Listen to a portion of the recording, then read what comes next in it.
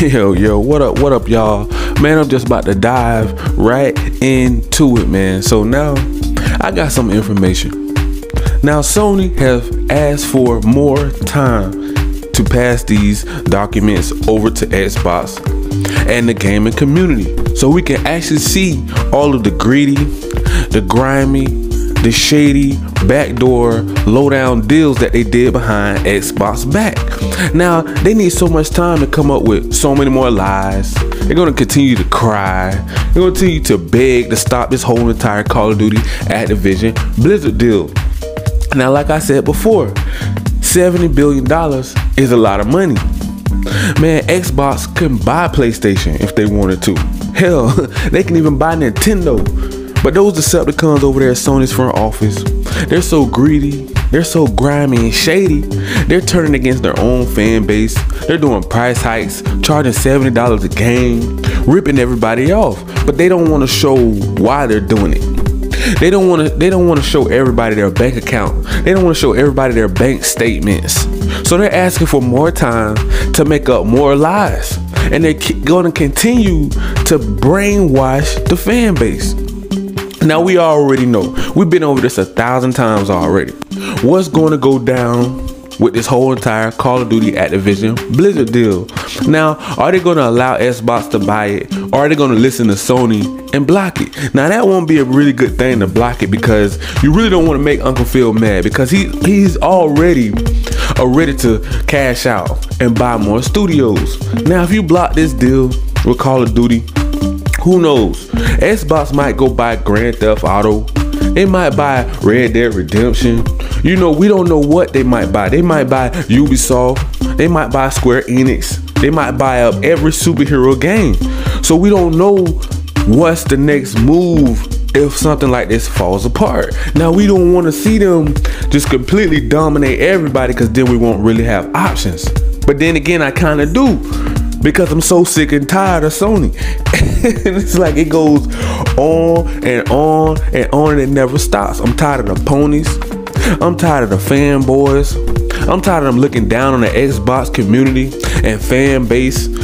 I'm tired of them keep saying, oh, Xbox ain't got no games. Now, you can remember a year ago or so, you know, before this year dropped, you know, everybody kept saying, oh, Xbox ain't got no games. Xbox ain't got no games. Now, you can kind of hear that narrative kind of dying down. Now it's more so Xbox were the games. We're tired of waiting on the games. Now, you see how that changed? Now, you can imagine if Xbox owned Call of Duty, how many people are going to support this brand now? You're going to see so many people bandwagon. All the ponies are lying already. You can't trust them from a can of paint. I don't believe nothing that comes out of pony mouth. Now, once this deal falls through, you're going to see so many people jump ship. So many people start to bandwagon and root for Xbox, because they're going to have the marketing rights. And that's what Sony don't want to give Xbox. Think about it. When a commercial comes on, you see a Call of Duty commercial. What do you see at the end of the commercial? On PS5. So those marketing rights is what Sony don't want to give up. They don't want to pay Xbox the extra bag to basically put Call of Duty on PlayStation anymore. You know what I'm saying? So that's why they want to work a deal out, so that they don't have to keep expanding this contract. You know, so it's gonna be 3 years. We're gonna see Call of Duty on PlayStation. 5 years, 10 years, a lifetime. Who knows? But Xbox just say, hey, we want Call of Duty to be the new Minecraft. And Sony is slowing the process up. Now, why are they slowing the process up? Who knows? Who knows? They want extra DLCs. They want to unlock extra add-ons and everything else that comes with Call of Duty, but they don't want it to come to Xbox and PC, because Sony loves to gatekeep everybody behind this $70 price tag. Now, the entire industry is going up. Even Nintendo is starting to charge $70 for games. Now, this is just crazy, because that is some old hardware to be demanding $70 for. But at the same time, Nintendo is big time. So if anybody can kind of do it with their first party games as well, I would say like Mario, you know, like Zelda, Metroid, other games like that, big time games like that for Nintendo. But at the same time, Sony started the $70 trend. Sony started marking up everything. And we just want to see the bank statements. We want to see all of the lies that's being told. But Sony keeps running and hiding.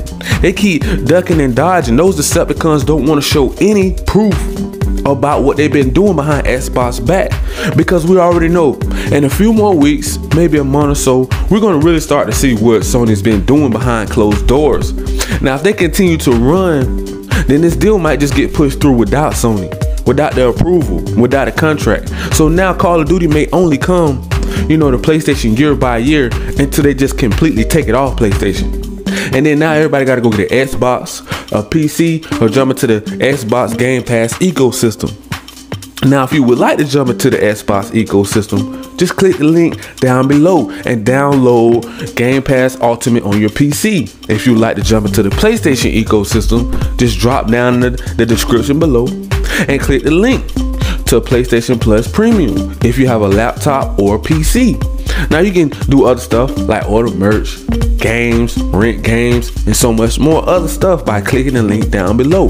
So you guys already know what to do, man. This was just a quick update. So smash that like, that subscribe button, click that notification bell, man, so you guys can stay notified on all of the new latest and greatest news out here in these gaming streets. And peace.